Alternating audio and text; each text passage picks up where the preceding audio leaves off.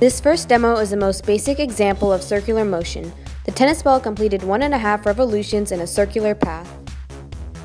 In this demo, the mass is being pulled in a circular motion but with an angle. To find the centripetal force, you would need to find the x component of the tension.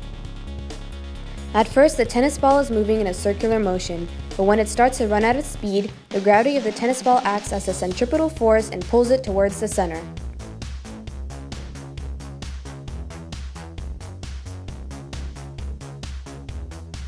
In this demo, both the water and the bucket are going in a circular motion. The water does not fall out because the speed of the bucket is greater than the centripetal force. But if the speed of the bucket is not fast enough, the centripetal force will pull the water towards the center and the water will fall on you.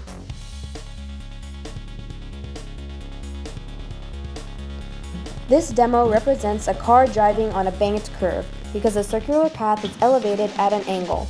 To find the centripetal force, you would need to find the x component of the normal force of the ball. The mass is being swung in a vertical circular path.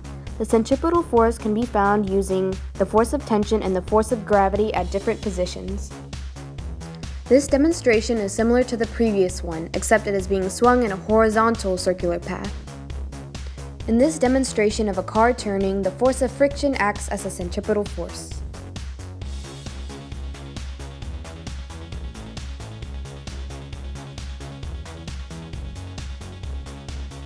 In this demonstration, the spinning of the coat hanger balances the centripetal force and the centrifugal force, holding the coin against the end of the coat hanger.